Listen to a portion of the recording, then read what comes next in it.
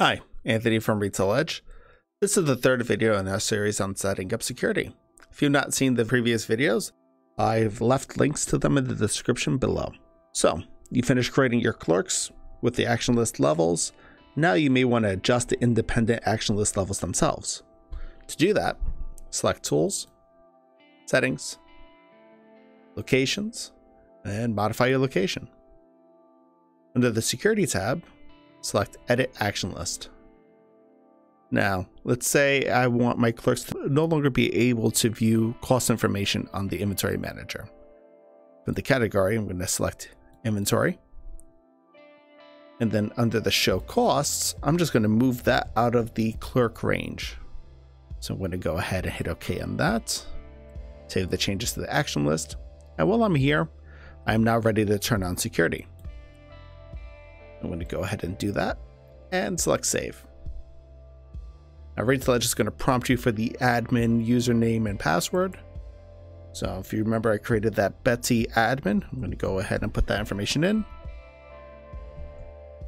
And likewise, take note here. This is why I recommended, if you're using a touch-based monitor, to maybe use a numeric value, because RetailEdge has the number key there for you on the screen. But if you have a keyboard, then that really doesn't matter. I'm going to exit this. And now, if I go into Inventory Manager, and let's say I'm going to use the regular clerk I created. If I scroll to the right here in Inventory Manager, there is no cost information. And now if I try that again with my admin clerk, if I scroll to the right, my cost information does show.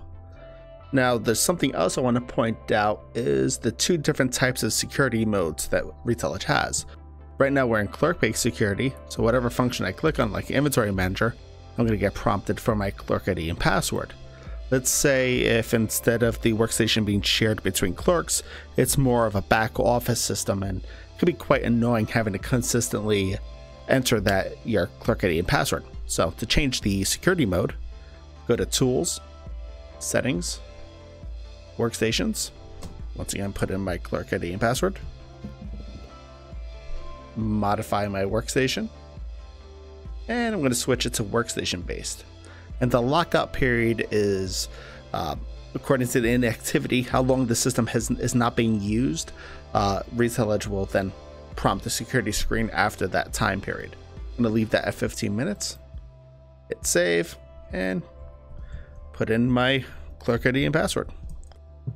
Then you can notice at the top, now it says clerk name, so you can see the clerk who's currently logged in. There you have it. That's editing the action list themselves and implementing security. I hope you found this information useful. And if you'd like more information, you can visit us at RetailEdge.com. If you like the content we're putting up, hit that like button and don't forget to subscribe. Have a good day.